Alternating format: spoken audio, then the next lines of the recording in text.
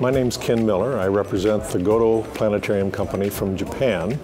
I represent Goto for equipment sales, projectors. For instance, here at Brno is a Goto system. And also represent some for shows, because Goto produces shows as well.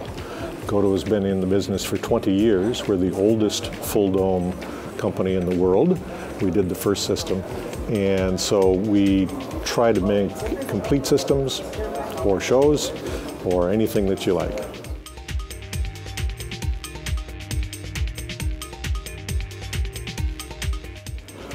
I think that the optomechanical system is always superior if you're showing stars, sun, moon, planets, high contrast pieces where there should be a black sky and there should be a bright white star. That's something that video cannot do. Even 8K video cannot really do a good quality sky.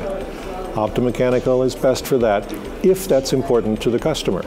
There are some customers that want to teach astronomy in the best possible way.